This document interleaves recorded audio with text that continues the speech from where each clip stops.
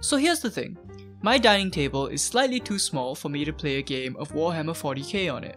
Now there are a ton of tutorials on how to build a wargaming table, and while this would be undoubtedly cool, my apartment is just too small and I don't have space to build a second table. What I need is a game board, which is slightly bigger than my dining table, that I can then lay on top and just play 40k. I want it to be able to fold so that I can store it easily when I'm not using it, and I want it to be dry erase friendly so that I can draw on all my deployment zones and mark out where to put my objectives and then just erase them after the game. So let's get started. The first thing I did was to order 2 pieces of plywood from a local supplier and have them delivered to my apartment. Now in my country at least, most suppliers will give you the option to have your plywood cut to size, so you don't even have to cut it yourself.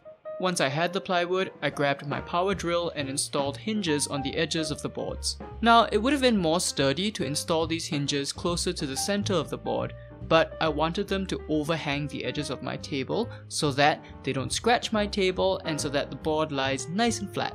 After that, I took off the hinges and sprayed on a base coat using some cheap tan spray paint. So as it turns out, it takes quite a bit of spray paint to cover an area this big.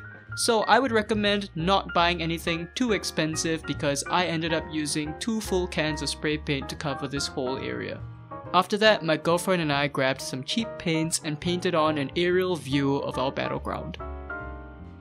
At this point, I also found out that my girlfriend is way better at painting than I am. Once it was done, we sprayed on a thin layer of matte lacquer.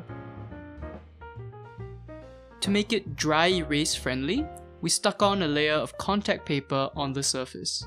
This can be quite tricky to do on your own, so I suggest finding a friend to help you so that one of you can pull the contact paper taut while the other one smooths it out to try and minimize the number of air bubbles that get trapped under the surface. After that, we lined the sides with clear tape to prevent the contact paper from peeling off too easily. We also decided to put some silicone furniture corner protectors on the edges of the board so that if someone walks into it, they won't get injured. Finally, we grabbed some anti-slip tape and stuck it on in little squares underneath the board. This is to prevent the board from sliding around while it's on the table. Alright, let's put the hinges back on and see how it looks.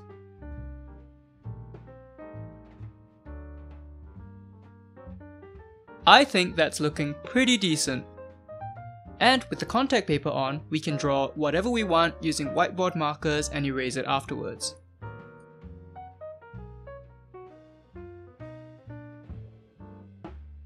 This means that when I want to play a game, I can draw out deployment zones, mark out objectives, play a game, and then erase everything afterwards to set up for the next game.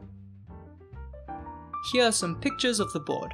Now you can see that we didn't manage to get all the air bubbles out from underneath the contact paper, but I think I can live with that.